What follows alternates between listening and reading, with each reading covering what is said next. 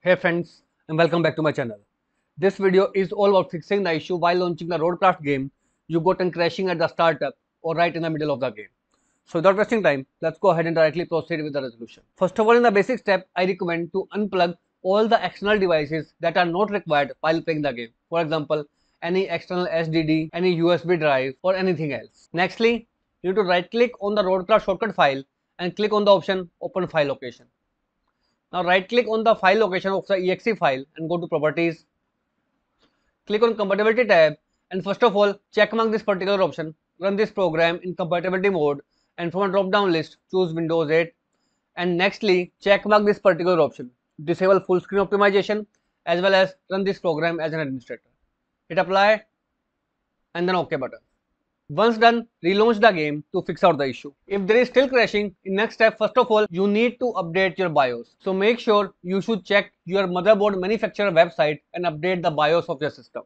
After updating the BIOS, you need to download another tool with the name Intel Extreme Tuning Utility. Scroll down and click on this download link to download it into a PC.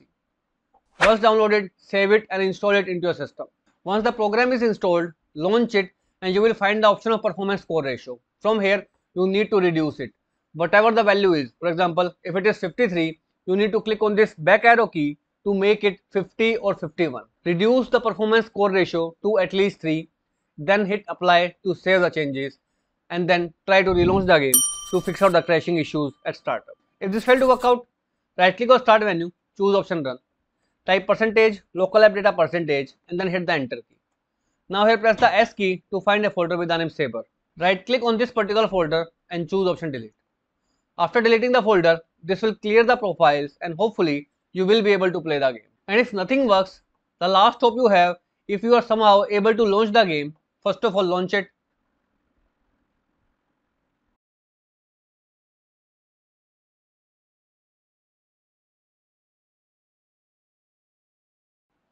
Now once the game is started, click on this settings option to open the game settings. Now here click on the option video. First of all, right in the display mode, you need to change the model less to Windows. After that, scroll down and you will find the option of FPS limit. Make sure you limit the FPS to at least 60. Do not unlimited it. After doing so, hit the apply option. Now go back and play the game and hopefully the issue of game is crashing at the startup will be completely fixed. So as of now, that's all about it friends. If this video works out for you, I request you to please click on subscribe button and turn on the bell notification icon to continue receiving updates from my channel. Thank you so much friends. Thank you for watching.